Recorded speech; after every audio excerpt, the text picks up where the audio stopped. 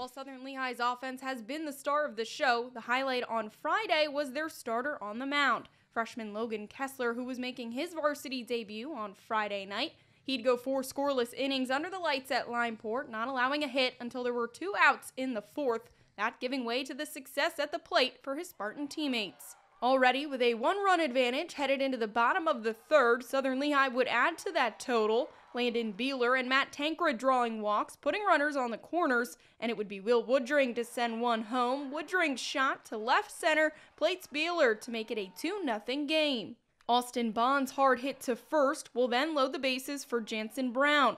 Brown's sacrifice fly to right will send home Tankred. The throw is not in time as the Spartans now hold the 3-0 edge.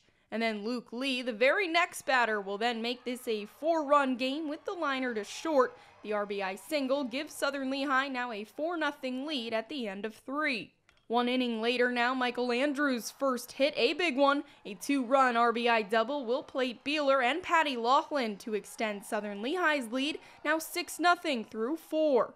Crusader Zach Rogers would come in to relieve Connor Rex. A pop-out, ground-out, and a strikeout gets him out of the inning. He would not allow a hit or run in the final 3 innings of work. That helping to give the Crusaders a spark. They'd have a solid top of the 5th, plating 3. After a single and a walk to start the inning, Ben Moisen cranks one to right for the RBI double, scoring Quintano. And then Jackson Schollenberger follows that up with a 2 RBI single. That goes just under the 3rd baseman's glove, and all of a sudden, it's 6-3. The Crusaders are able to tack on another in the next inning off Moisen's 2nd RBI of the night. The single plates 1 to make it a 2-run game in the top of the 6th. That effort pretty much coming to a halt, though, at the hands of Matt Tankred, who would come in for relief. The senior finishing the night out for the Spartans, not allowing a single hit through the final 1.2 innings and striking out 4 to help his team go on to post the 6-4 final score. That's the only team in my high school career I still haven't beat yet, so it definitely feels pretty good to finally knock them off. But I mean, it was just a hell of a game just from our whole team, top to bottom. I mean, we started freshman, his first varsity start. I mean, he could have done better for us. I mean, he went out there 4 innings, no runs, really put us up early and kept us confident, and we just rode his momentum to the win. We came in here, coach told us that we should out-bat them, and I think that's what we did in the first couple innings.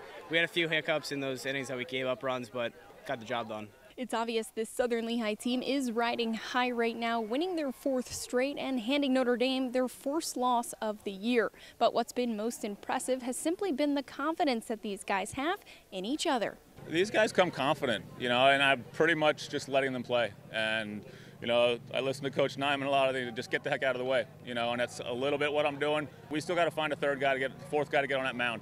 That's going to go a long way in the playoffs. But, right now we're sitting good. On the scene at Limeport Stadium, I'm Cassie Schmidt reporting for the SC Network.